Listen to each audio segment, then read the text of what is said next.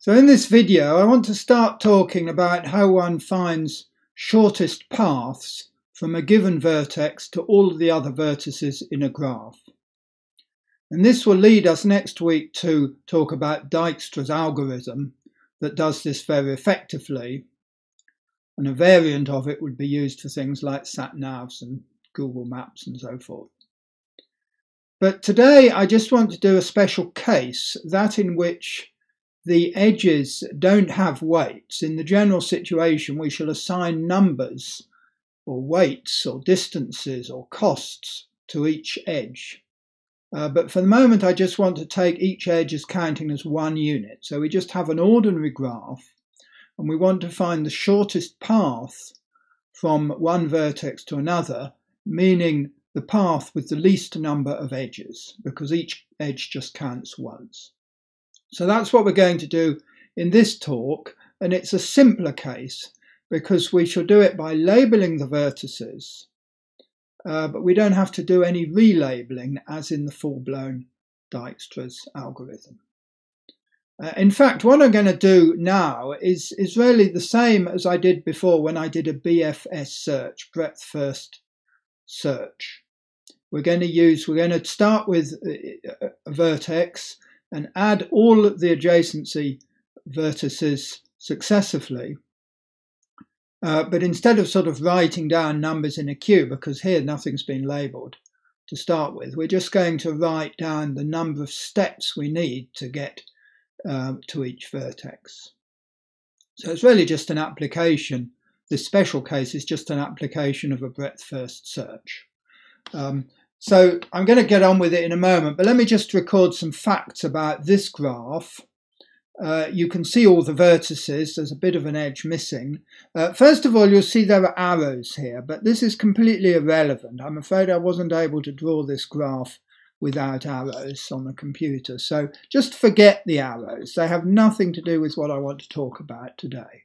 Later on, we will be dealing with digraphs, graphs in which the edges are directed, but not for this study. The only use of the arrows is to remind you which vertex they go from or arrive at, because some edges sort of go underneath vertices. There's a much more complicated graph like this on sheet 7, and you need to know for each edge, you need to know what vertex it goes between. So, for example, this edge here, I'll show you the rest of it in a moment. This edge is not it's not touching this vertex. It's just going straight past it or underneath it. It's not incident at this vertex. That should be clear. So the arrows are useful for that, but for nothing else. Now, this graph actually has, you can see all the vertices, as I said, and it actually has 17 vertices. So let's record that, 17 vertices. And I believe it has, I made a mistake before, I believe it has 25 edges. And what we're going to do is we're just going to do a breadth first search, and in tracing our steps in that, we're going to therefore construct the BFS tree, the BFS spanning tree. Spanning means that it gets to all the vertices. The tree includes, the tree is, in this context, is a subgraph. It includes all the vertices, so it's a spanning tree. And it's formed by the BFS process. And because it's a tree, that means a connected graph without cycles, or in this case, subgraph without cycles. It has, since there are 17 vertices, any tree has one edge less, so it has 16 edges. So essentially, we're going to have to discard 9 edges from the graph to get the tree and avoid any cycles. That's the point. So let me start the process, and I just want to, it's fairly obvious in this case because the graph is so simple, but I just want to show you how you can find systematically the if you like, the least distance of each vertex from. We're going to start from this vertex here. So this is our starting point, S. I'll label it with 0 because the distance from S to itself is 0 steps. So I refer to distance. What I really mean is the number of edges in the path. Later on, it will be summing the weights associated to each edge, but for the moment, it's just each edge counts 1, irrespective of its length. Okay, obviously, to get to this vertex, we just need 1 step. To get to this vertex, we need 2 steps, therefore, from the start. And now we have some branching. This vertex is adjacent. Remember, we're doing a breadth first search. So we look at all the adjacent vertices, and we're going to need an extra step to go to these. So they're going to be marked as 3 for 3 steps. Remember, this edge is going all the way around the side. It doesn't stop here. So now we've labelled all the vertices which you can get to after 3 steps, and this algorithm tells you it's going to be correct. It's a correct method of finding the number of steps, the least number of steps you need to get to a vertex from the start. So we then have 3 vertices labelled 3. So we have a choice, like in the breadth first search. If you can always take the adjacent vertices, you can take the things in the queue, you can put things on the queue in any order.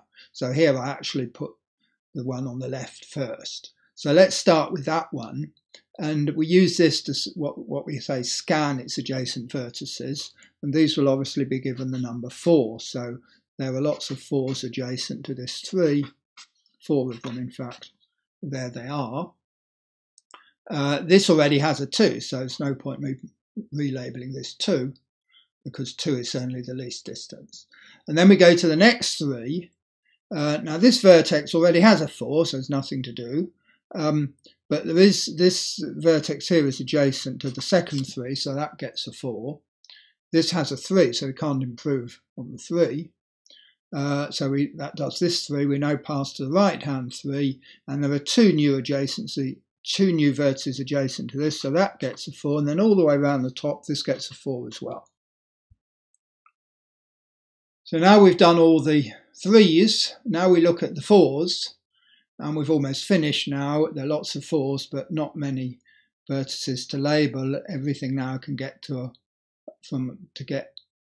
we can get from a 4 in 1 step. So here it's going to be a 5. That means we can get to this vertex in 5 steps from the start. Similarly here, here, and here.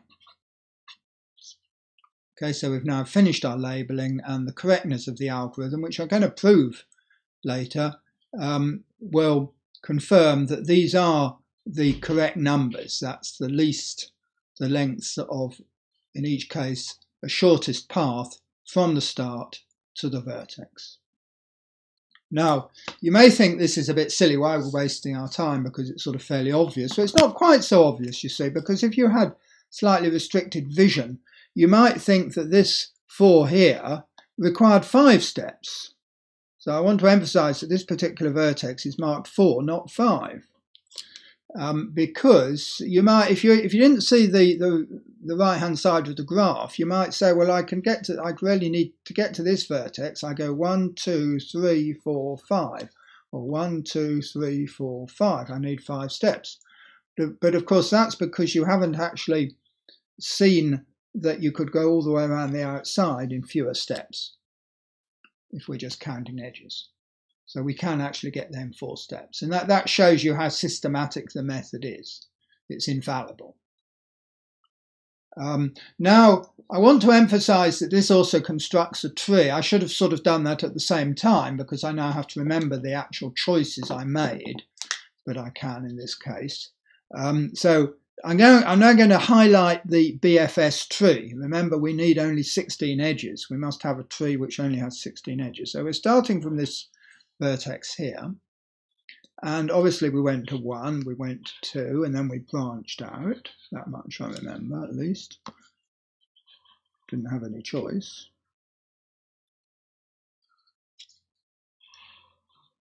So certainly these edges form part of the tree. And then we have to remember what we did. Well, I took the left-hand 3 and I joined that to its adjacent 4s. So that's easy enough. And then we went to the middle 3. Now the important thing is we did not join that to the 4 because this 4 was already labelled. And in fact, if I were to join this, I'd get a cycles, I wouldn't get a tree. In fact, the BFS method ensures that you never get any cycles, you always get a tree.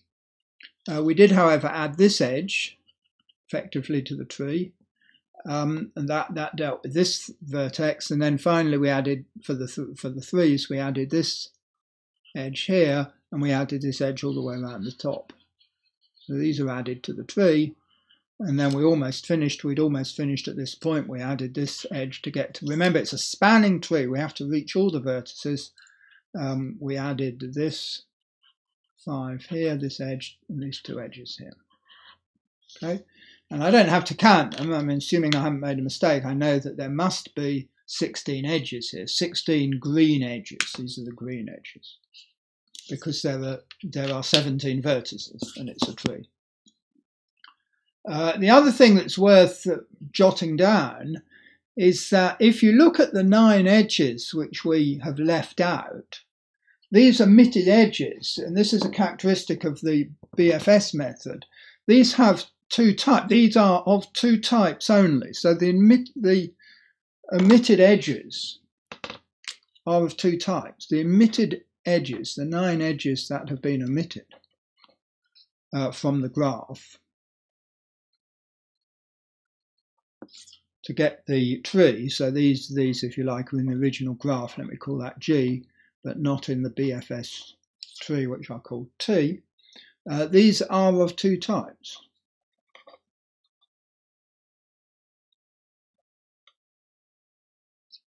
Namely, they join the same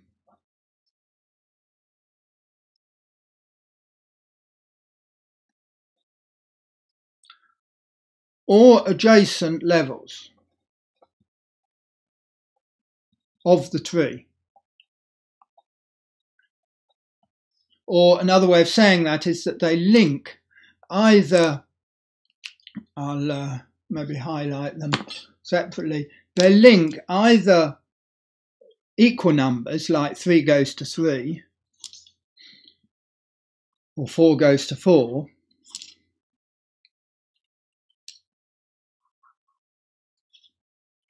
or they link adjacent numbers like 4 and 5. Here's a 4 to 4. 4 and 5 is another 4 to 4. I won't colour the adjacent ones. There's a 3 and a 4. There's a 3 and a 4, and there's a 4 and a 5. That's 3, 4, 5, 6, 7, 8, 9. There are our 9 edges. So you see they're of 2 types. The ones I've left uncoloured and then the pink ones. Let me actually also just start to draw the tree in a more conventional form, and then you'll understand better what I mean by the levels. You see, we've effectively, these numbers effectively tell us the level, the number of steps we need from the root. So a conventional way of drawing the tree would be to start with the root here at the top of the diagram, say. It's gone underneath me, pull it down a bit. And there we are.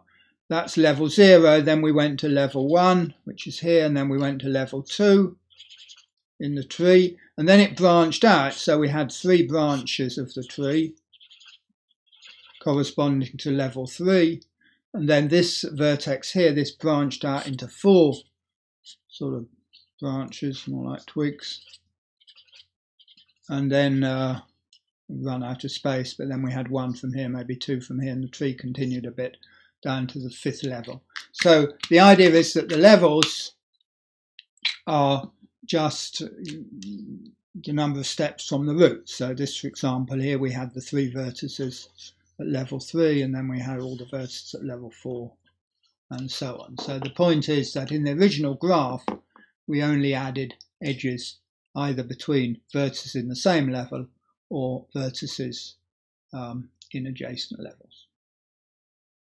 Okay, that's with this example. That's how this is a special case of Dijkstra's algorithm, and it's really just a BFS search in which we record really the levels we're getting to, which will give us the shortest distances, if you like, from a given vertex to all the other vertices. Okay, now what I want to do is explain why this works, why these labels do give the correct shortest distances. So let me do that now. I've prepared a sheet here which I'll uncover bit by bit. So see if I can make this a bit bigger maybe.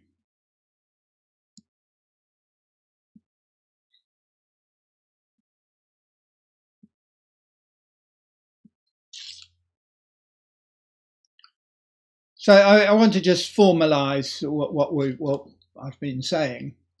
So the point is, we're starting with a graph. A graph consists of a vertex set and an edge set, and we're taking a vertex to start from v0 and some other vertex, let's say any other vertex in the graph, and we're looking for a shortest path from the start v0 to our arbitrary vertex v.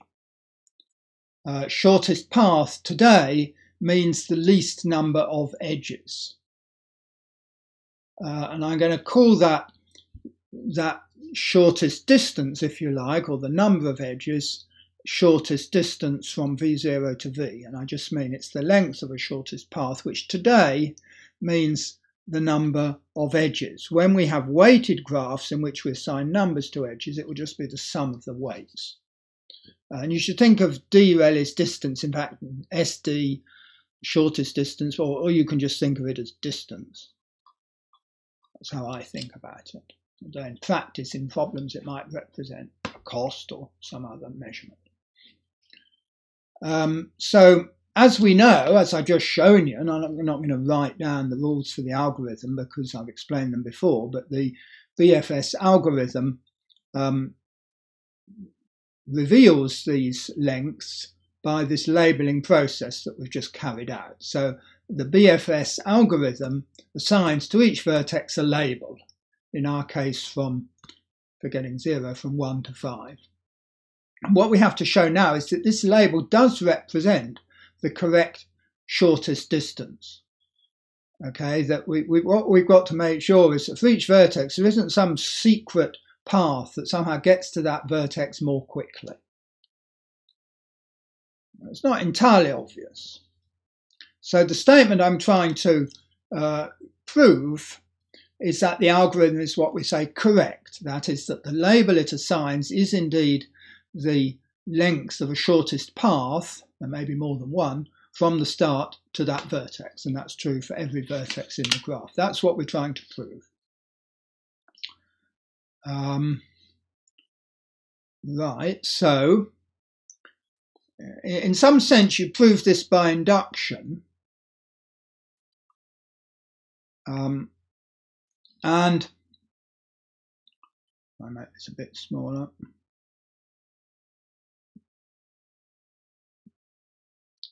So the idea is this, that we know that for each vertex we've constructed a path to that vertex. For example, to get to the 5 at the top left, we saw what the path was. It went all the way around the graph to get that 5, otherwise it would have been a 6. So for each vertex we do construct a path of the length of that path is the label that we put on the vertex. So we know for certain that there is at least a path of that length to that vertex. So if there is another path of shorter length, that shorter length will be less than or equal to the label. So that's the first statement to make. So what we want to do here is to see if we can get a contradiction. Suppose we do have a vertex for which the shortest distance is less than its label. And if this occurs, it's going to occur for, let's suppose that we have this vertex for which we don't have equality, so for which the shortest distance is less than the label. Let's call this shortest distance k. And let's suppose that we can't find any vertices for which equality fails with shortest distance less than k. So another way of saying that informally is that there's no vertex v which is closer to the start for which equality fails. So in other words, everything sort of works. The algorithm works up to and including level k minus 1. We're now looking at a vertex which is a distance k from the start, and we want to check that its label is k. Okay, now what does it mean, this statement here, that there is a shortest path? What does this mean? Shortest path of length k. What it means is the sequence of edges, because a path is a sequence of edges from the start to the vertex v that needs k edges. So this is a shortest path. There is a shortest path from the start to the vertex v. And I put arrows on the edges, but really they're just edges. This is just a path, remember, is just a sequence of edges in which you don't repeat any vertex. Now, the key observation is that if this is a shortest path, if I just take the part of it up to the penultimate vertex, this is also a shortest path. That's the key observation. Because if it were not a shortest path, I could find a shorter path from v0 to vk minus 1, and that would give me a shorter path to v. And that would be a contradiction, because I'm assuming this is the shortest path. So that's a key observation. Any sort of subpath of a shortest path is a shortest path. So that means that we know, because we've got a smaller distance here, k minus 1, and we're assuming everything's okay up to and including k minus 1, we know the labelling is correct in that case. So what that means, I can reveal the whole lot now, is that, so I've just repeated here, so the first bit, this squiggle means all the edges, all the k minus 1 edges. This is also shortest path, that's what I've just said. And so because of our hypothesis, in a sense we're really using induction, the label of this vertex must be correct. It must be the correct, it must give the correct distance. We must have equality here. So this is giving the shortest distance, which is k minus 1. Okay, so this vertex vk minus 1 has been correctly labelled k minus 1. But then in our algorithm, what we do is we look at all the adjacent vertices to that and we label those vertices k. But we now know that v is adjacent to this. So that would, in the algorithm, be labelled k. So v would have been labelled k. But that's a contradiction because we're saying that L of v is bigger than k here. That was our starting hypothesis. So that's a contradiction. And so we can't have this situation in which the labels are different from the lengths of the shortest paths. So that's why this algorithm works. And we'll get everything centered on the page, more or less. And this is a special case, as I say, of Dijkstra's algorithm, but one can prove, if you know already about Dijkstra's algorithm, or you will next week, one can prove that Dijkstra's algorithm works. It's more complicated, but one can prove that it works in a similar way. And the proof of that is in the notes. I'm not going to go through it in a video, but it's relying on the, let's make this a bit smaller, it's relying on the basic fact that if you have what's called an optimal path, in this case the shortest path, then the any subpath is also shortest path. I'll stop there.